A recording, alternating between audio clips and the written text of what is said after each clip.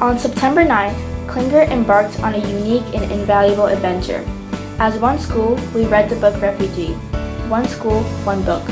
The journeys of the three protagonists in Alan Gratz' Refugee were distinct in context. Yet each of the characters were united in the attempt to escape cruelty and find freedom. We are all here because Klinger is beginning a journey today. Through the generosity of the Centennial Education Foundation, every single student at Klinger Middle School, all 706 of you, are going to get your own copy of the book Refugee by Alan Gratz.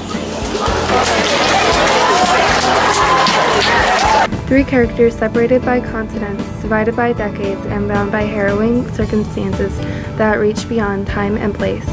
Joseph from Germany in 1930s, Isabel from Cuba in 1995, and Mahmoud from Syria in 2015 were all forced out of their homes.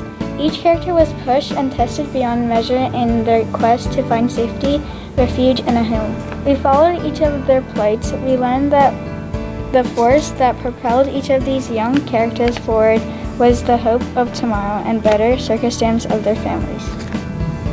Despite the years separating them historically, Joseph, Isabel, and Mahmoud all shared similar heartbreaks, struggles, scares, and small victories. Refugee was ultimately three stories of human decency. Could it be that we as humans share more similarities than differences?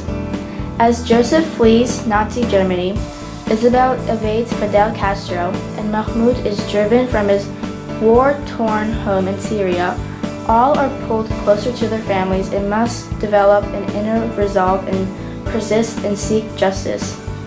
Each character asks questions about their place in the world and offers survival strategies. Refugee offered our school much to discuss, wonder, and share. These three stories spurred conversations on survival, resilience, responsibility, current and historical events, empathy, and human rights. It also allowed us an opportunity to act. We took personal responsibility and were called to action. We raised almost $500 for UNICEF, money which goes directly to aid refugees. Additionally, we donated boxes of school supplies to welcome a stranger. These school supplies will be provided to refugee children in our area. We became one school through the shared reading of the book. We became one school as we extended our understanding of others and their life experiences. We became one school as we came to appreciate our unique life stories and share them with others. We became one school as we problem-solved together and thought critically in attempts to solve the issues of the refugees. Thank you to CEF for funding this endeavor.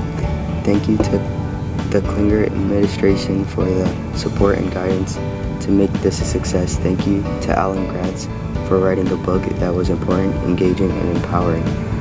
The lesson learned will be ones we carry on with us after we leave Klinger.